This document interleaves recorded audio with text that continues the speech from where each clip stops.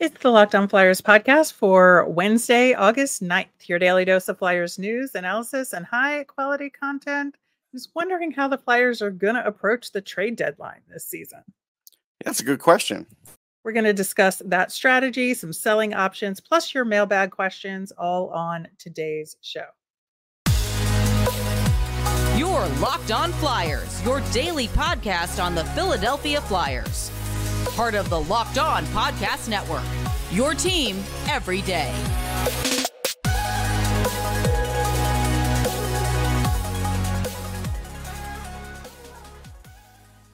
Hey there. Thanks for making Locked On Flyers your first listen every day. I am Rachel Donner. You can find me on Twitter at rmiriam. I'm here as always with Russ Cohen, who's on all your favorite social media apps at Sportsology.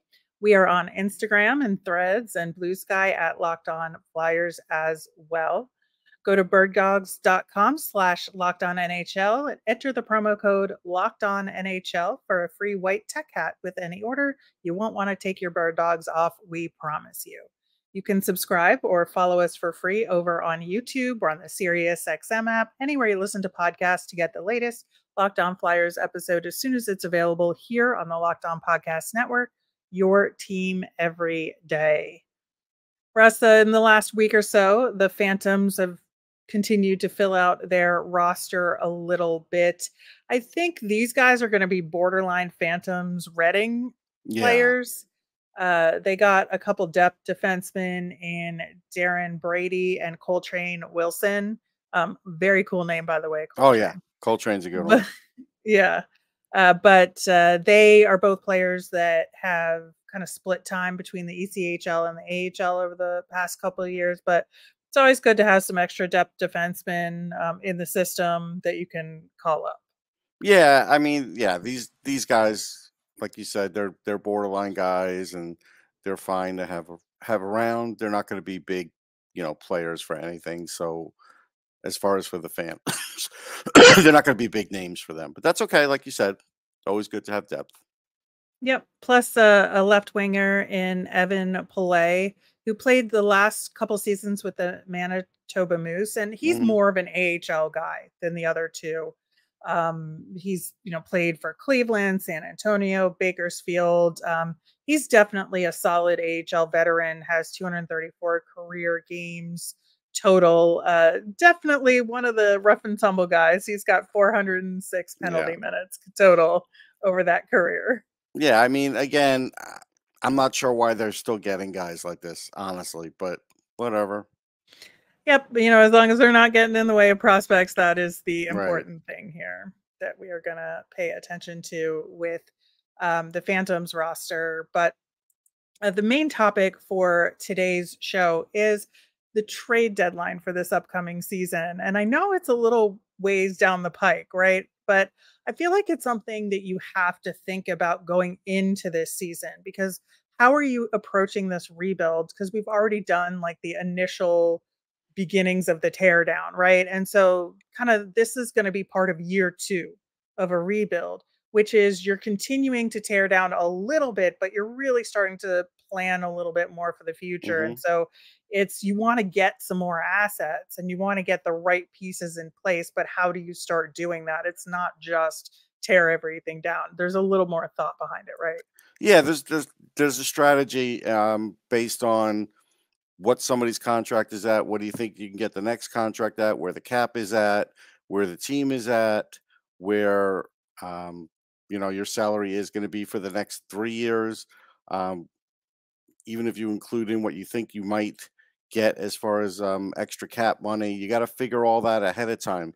You can't just sort of do it as it comes, because if you do, it's never going to piece in right. I mean, teams that just sort of do it haphazardly, it doesn't work out for them.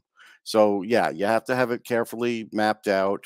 You should have already spoken to players and have an idea of who's extending, who isn't. And then, you know who you're going to trade at the deadline this year. You know who you're going to trade maybe over the summer. You should know these things already.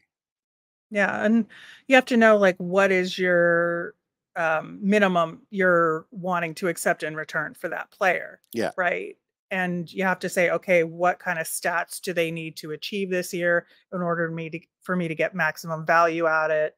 So maybe you push something from trade deadline to off season if you feel like the stats aren't there to get the return that you want, or the market isn't what it is. So it's all moving pieces and parts. But I do think, we do have to have a strategy in place here and have clear criteria for how you're going to make these decisions. Yeah, I mean, you might move somebody to a second line if you feel like they could do better, get more points, get more value. You definitely should look at a few of those things. It usually doesn't upset or hurt the team, but it also can benefit you in the end. So I think those kinds of things are important. It's just, you can always tell the teams that don't have the foresight, and that's the thing that they have a chance to now start to gain is that and really sort of be able to look down the road. They really should already know, barring injury, in 2 or 3 years who their core players are. Based on drafting and everything else. If they don't, then they have a problem. Yeah, I think so. I think that's really the approach. And, I hate to bring up the Arizona Coyotes as a team that gets it wrong, but they are a team that gets it wrong with this All the because time. all the time. And we see in this offseason as well, like they just signed Matt Dumba, right? That's obviously a trade deadline flip, right? Yes. There's like no way around it. But Yeah, are he they wanted to make a max salary this year that he couldn't get Mhm. anywhere else. So he goes there. He knows he's going to put up some numbers, and he will get traded. Yes. Right, but are the Coyotes going to get the right return for him and make use of that return? Probably not. I No, gotta probably not. say, because that's been the pattern with them, and so we don't want like the Flyers to get into that sort of mode. And so I guess like then the next question is, for this trade deadline, will anybody, anybody doesn't have a no trade clause in their contract, but like, will anybody be on the table, or are there going to be players that they're committed to keeping through this rebuild? I think there'll be a few. If I had to give you a number, maybe 3 or 4, that's it. And that'll Yeah. count ones that they can't move either. But there shouldn't be much more than that because, again, you have players on the way. You have Michkov on the way. You have Gauthier on the way. So you're looking at those players. You have Bonk on the way. So, you're looking 3 years down the line to start to get some of them. And so based on that, I now can, shift around some of these other players, and some of these other players may be a little past it. Maybe in 3 years, if Couturier's playing the whole time, you could trade him at that time. You know, you have to sort of look at all of that. Yeah. And I think the other question that the Flyers need to answer is, when they're looking at return for these guys, are they looking for players? Are they looking for picks? Are they looking for a combination of both? And so how are they going to approach getting the maximum in return? No, I think that's when, when you're starting to shop around. There may be certain players that are only going to get picks, and there may be players that will get players, and you're just going to have to figure out based on the market who that is. Someone like Chuck Fletcher didn't do a very good job of gauging the market for that. So That is true. you have to hope they could do a better job and figure that out. But sometimes it's unpredictable too. We can't always blame everything on the GM. Sometimes the market is what the market is. Sometimes salary caps are tight. If the cap doesn't go up 9 million in a couple of years and it only goes up 5, that'll change the market. So you don't know when other outside things are going to change it a little bit. Yeah, and obviously we will have some clue, I think, by trade deadline what the cap is going to look like, but it won't be locked down until next off season. So Right. it's going to be a little hard to make those predictions, but at the same time, you have to like make your best educated guess of it, right? Well, you have to make projections. Like when I was in the hotel field, we would look at booking rooms and how many rooms would be booked throughout the year, and you had to make sales projections. So even though I might be doing this exercise in July, I had to give a report what it would look like, through the rest of the year. So you have to Yep. do that. So you have to do that with this too. Yeah. Well, there's going to be a lot of options on the table. Like you said, there's maybe only 3 or 4 guys that you're like, no, I don't want to trade them no matter what. And obviously different guys in different contract scenarios. So we're going to go through individually those players and what maybe we'd want in return from them coming up next. Today's episode is brought to you by Birddogs. I look better and feel great wearing Birddog shorts and pants. They're stretchy fabric, make my legs look great, and are definitely comfier than my other shorts and pants. They give me freedom to wear one pair of shorts no matter if I'm doing yard work, playing golf, or playing, softball all day and then driving home, because I did that recently too. The cloud knit fabric looks great, just like the khaki, but stretches so you get a way slimmer fit without having to sacrifice movement. Plus, Birddogs use anti-sweat wicking fabric that keeps you cool and dry all day long. Birddog shorts are perfect for the day, and when you're going to, again, tailgate or going to a concert, they're really, really good. Go to birddogs.com/LockedOnNHL and enter promo code LockedOnNHL for a free white tech hat with your order. That's birddogs.com/LockedOnNHL for a free white tech hat. You won't want to take your bird dogs off, we promise you. On Friday's show, we are going to talk about the results of this week's summer poll question on who the locks might be to make the Flyers opening night roster. Some interesting results so far, but we still want all of your votes. So if you haven't done that, go and get your voice heard. The link to that will be in the show notes. Getting back to our conversation on this upcoming year's trade deadline and what the options are, I think there's really like two categories of players. There's players who will definitely be UFAs, and then there's everybody else that you have to think a little bit harder or work a little bit harder what the deal might be, including some RFAs, so that the receiving team will be required to give them like a 1-year deal after that, or give them a qualified offer. But for the UFA options, I do actually think the Flyers are in a good position here, because I think by including Sean Walker in the Pro V deal, back from LA, and signing Ryan Poehling and Marc Staal, all three of those guys could be really good potential UFA trade at the deadline, even if it's for late round picks.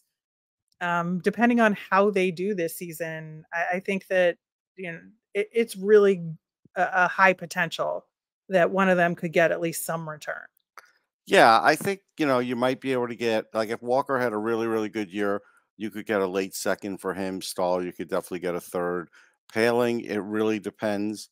Hard to put a gauge on that one right now, but I would say if he had a really good year, probably a third.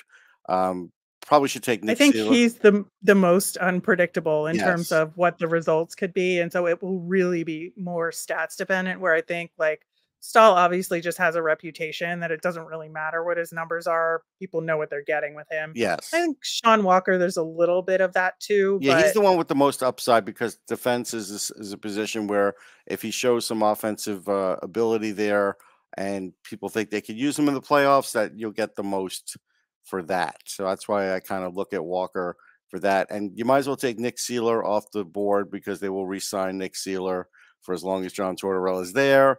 So he's off the table.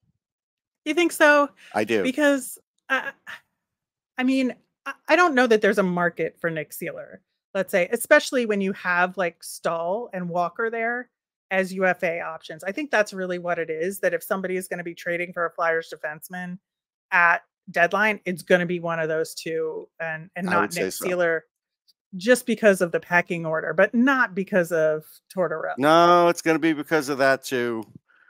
He is not going to, he's going to put his word in and say, listen, we could really use him going forward. He's only 30. I could see them giving him a 2-year deal if he has another year like last year. I wouldn't do it. I'm just telling you, I think he would do it, and I think there's a chance that Briere would do it. So I would take him off the market. And Lazinski, you're not going to get a lot, but if he were to, play on the fourth line all year, you might be able to get like a fourth rounder for him. So it depends if he could do that or not.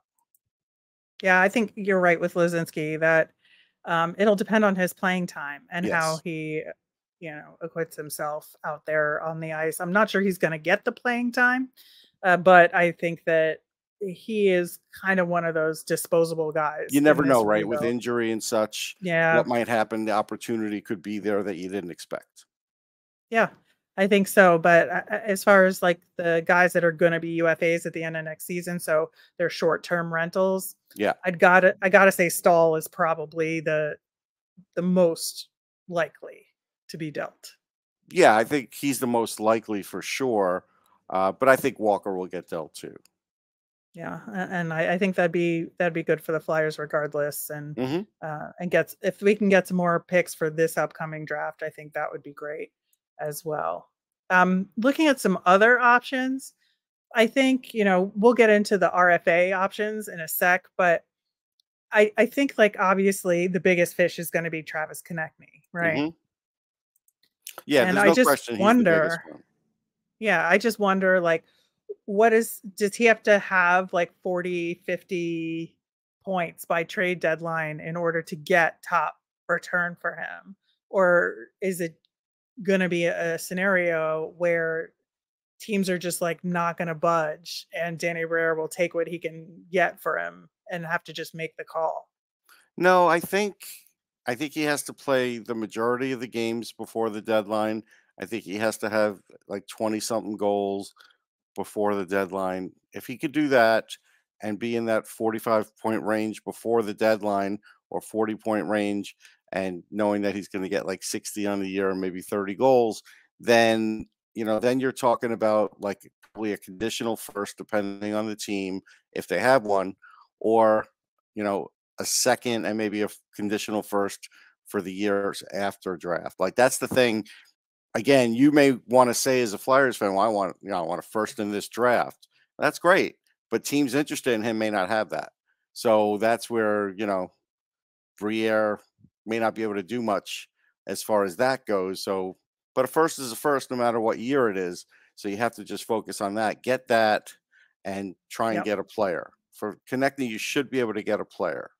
Yeah, I think so too. I think if you can get a solid player and a high pick, even if it is in a future draft, I think that's fine. I mean, because this upcoming draft, we have our first and the conditional first from Florida.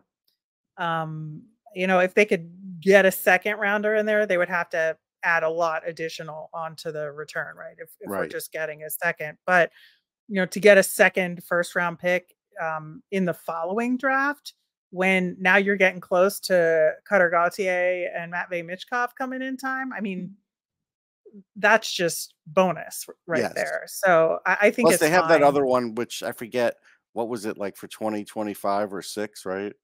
They don't have a pick there. They just have the Florida one. Just the Florida one? Okay, I thought there was another one. So, but the Florida is probably top 10 protected, I'm sure. And this year could be tough for them with all those players injured at the beginning. So, yeah, it's not a guarantee they're going to get to use that one. Yeah. Yeah, so we'll see. But I do think he's definitely the big fish of the other players and the most likely to get traded. Other options on non-expiring contracts are Scott Laughton and Garnet Hathaway. Yeah, I don't think Hathaway's going anywhere that quick. I think they'll want to have him around. Laughton, it'll depend on how he's doing, what his future role is. Like if they're going to make him a captain, obviously he's going to be staying. If they're not going to make him a captain, then maybe he will go at that point. But like that's something where I feel like John Tortorella needs to make a decision on. And you can't keep going through these seasons and not naming a guy captain, because I do think you want fans to kind of have a captain on the team. You want players to. You want that guy to be out there to talk to the refs. I think at some point you have to name that, and really it should be named this year. Yeah, I think so. It'll be interesting to see what they do with that, just because Tortorella said he's not going to name a captain this year, but maybe there's a reason for it to come up. Maybe there's a sales and marketing reason for it to come up. Maybe it changes. Maybe it changes. Maybe, if for some reason you see Sean Couturier is not going to be the player he's going to be, and you were holding it out for him, you say, all right, you know what? Now we can make a decision and we'll give it to Scott because, we can't give it to Sean because we don't know how long his career will be. Something like that. If it's that situation, that's what then you make those decisions because you do need it for marketing. Yep. I mean, you can make a whole night out of it with, the captaining ceremony, whatever the word is for that. Yeah. But I think that would be a lot of fun. as far as, the other remaining guys that are RFAs, I think obviously the elephant in the room there is Carter Hart. Yeah. Yeah. I think there's two issues. So if there's a loss of time for Hart, then his value goes down. And then if his value goes down, do you want to trade him? But then Hart, I think, does have a little power over where he can be traded, right? Contract wise. So yeah, there may not be teams that he wants to go to. And that could be the other fly in the ointment where you almost have to walk him to unrestricted free agency just because he doesn't want to go anywhere and just wants to see what happens. So all those scenarios exist, but it'll definitely be talked about. Yeah, I think that's really the question is, obviously, like we've talked about on the show previously, is that until this Hockey Canada thing is resolved, there's so many question marks in the air and you can't really make a determination. Now, after that, you'll have your answer and then you can kind of go from there in terms of trade potential. How much does his go down at that point? If it's a trade deadline thing and a suspension or something happens where he's, allowed to play, that's a whole other ball game. So yeah, I don't know. I think it'll be, I think that'll be a giant question mark, and we'll have to see how the other goaltenders are playing at that point too, to see what the risk factor is there. I think, it'll be for him. It'll be how other players are doing. That'll be a bigger factor than I think for any other potential, guy to trade at the deadline. Right. No, that's fair. So, and then, your other smaller options, I think Owen Tippett, who will be RFA, they're keeping him through. I mean, yeah, they'll no keep question. him at this point. So I don't think there's an issue there. And then Wade Allison, who, again, I think similar to Lazinski, how much will he play and how well does he play? Yeah, it's a big key for him. If he plays as much as he played last year, there's decent value there. If he plays less, the value drops a lot. If he plays more, then, the value goes up. Because I really don't know. I can't tell you if he's in their future plans or not. I really don't have a feel for that yet. No, I don't either. But, to me, he's like a 4th round pick in return. Yeah. Thereabouts. Unless it's a prospect for prospect kind of a trade situation for new change of scenery kind of deal. Yeah. Yeah. I think that's kind of where we're looking with Wade Allison. But yeah, a lot of questions and a lot of planning for the Flyers to do heading into,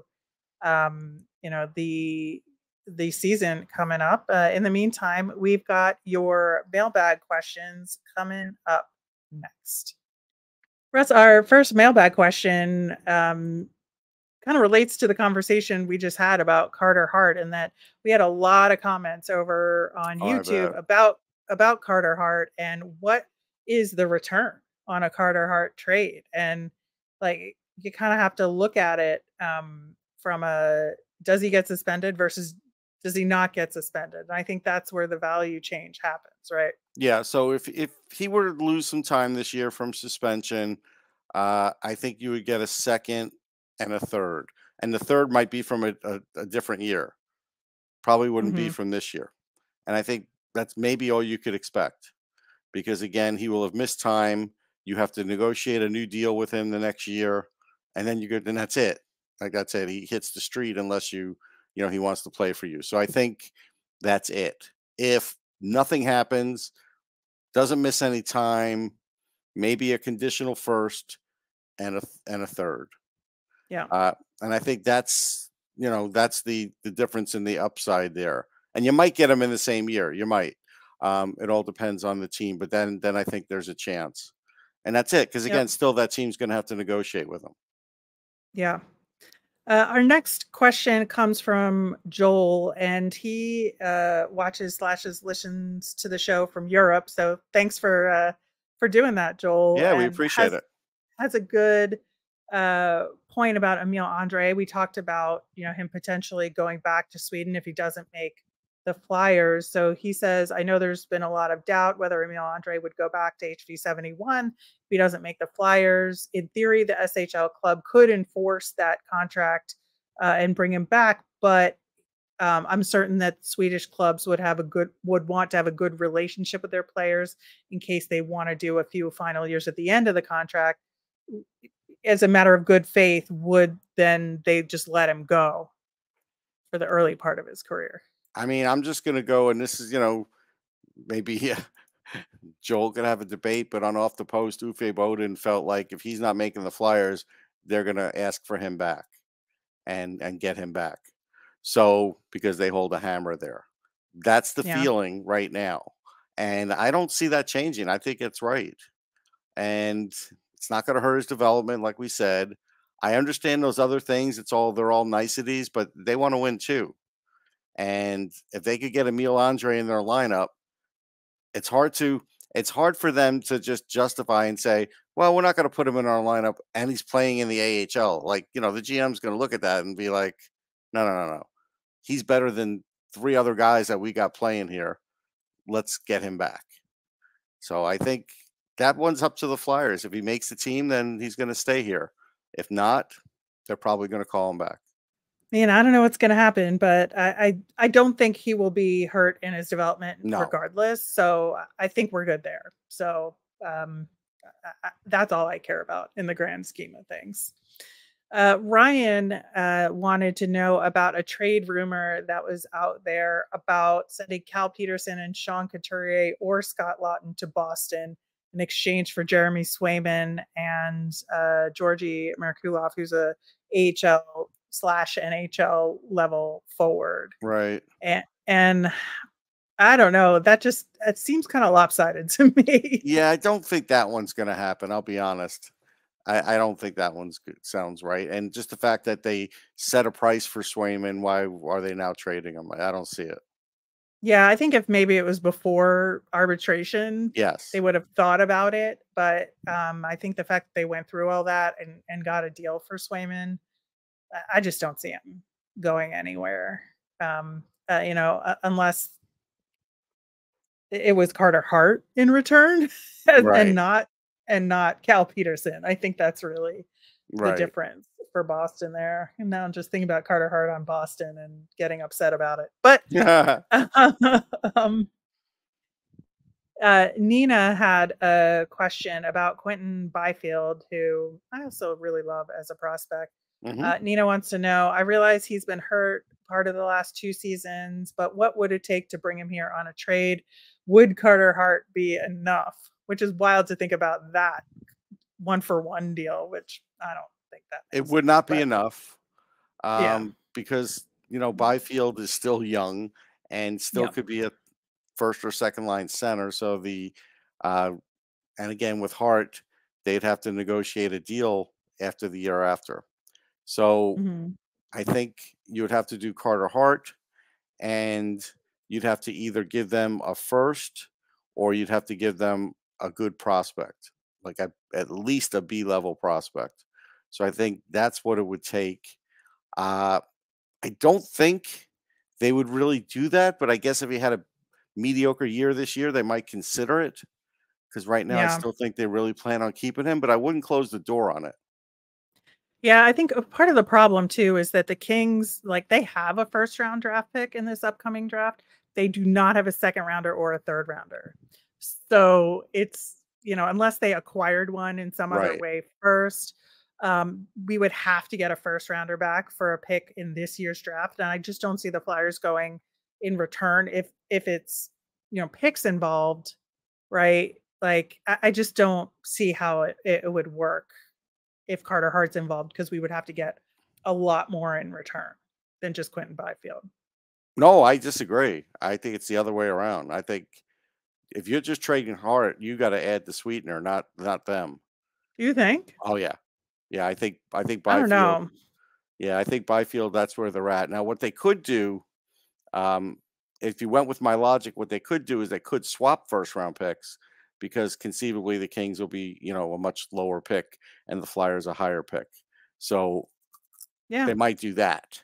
They might consider that. But no, I think Byfield is actually would garner more in this deal. Yeah, or if you look at the Kings pick and the Florida pick, whichever one is higher, the Kings got one. Yeah, but I think you're wrong. I don't think they're going to give up a first and Byfield. No way. No, I wouldn't say a first in Byfield. And that's why even if I would say like a second or third. I don't even think they would do that. Interesting. I don't know. I think the Flyers would ask them to do that, but that is just me. All right. That will do it for today's show. Thanks so much for listening. On Friday's show, we are going to have a Locked On crossover with our friends over at Locked On Columbus Blue Jackets, kind of get a handle on what their upcoming season will look like and what things look like in the division. So we're looking forward to that as well. As a reminder, we always want to hear from you. So if you've got a question you want answered on the show, you can tweet us at Locked On Flyers. You can email us at lockedonflyers@gmail.com, or you can comment over on YouTube. I'm Rachel. I'm on the app formerly known as Twitter at @rmiriam. That's RMIRIAM. I'm Russ. I'm at Sportsology, SPORTSOLOGY. Have a great day, everyone.